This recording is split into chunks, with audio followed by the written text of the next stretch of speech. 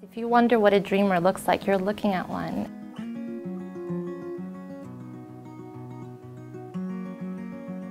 We moved to America when I was going on 9, and we are originally from Rio de Janeiro, Brazil. My family's all still there. My mother was raised by a single mom who had a career, had a good job in Brazil. It was my brother and I and my mom.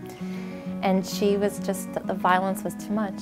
You know, she chose to make this really difficult and brave decision to leave everything and start over to a country where we knew no one, we spoke no English, we didn't have an apartment, and she left a career in Brazil to become a housekeeper, and she cleaned houses, she worked in hotels, she worked as a coat check girl, and this is while we're learning English. And on top of these challenges, we were undocumented as well, so it was quite an adventure as a child.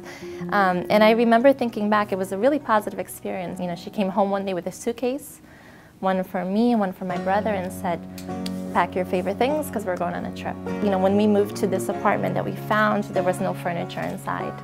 And as we were exploring the neighborhood, we came across a curb and it was filled with furniture. And I learned about bulk garbage day. When, you know, you get a brand new couch, so your couch, that's fine, you take it to the curb, and the garbage truck comes and crushes it. And it felt really wasteful and wrong and disposable.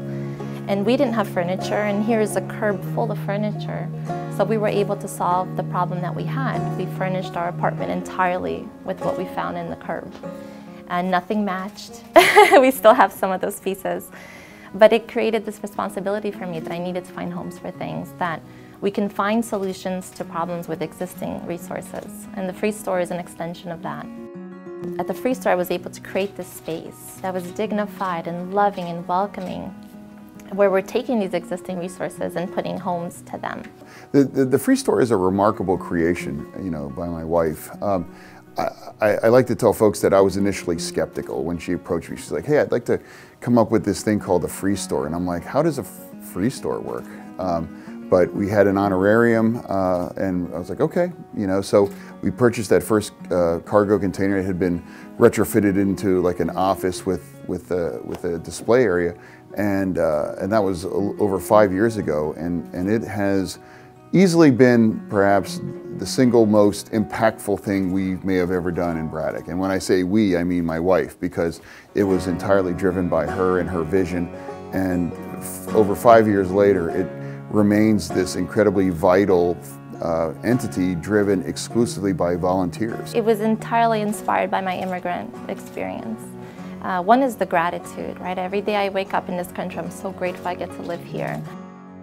The Free Store started with formula and diapers and clothing and shoes and toys, and it grew into food as well. And we essentially were able to eradicate food insecurity in our community. It started in Braddock. We now have 9 spin-off locations in the state.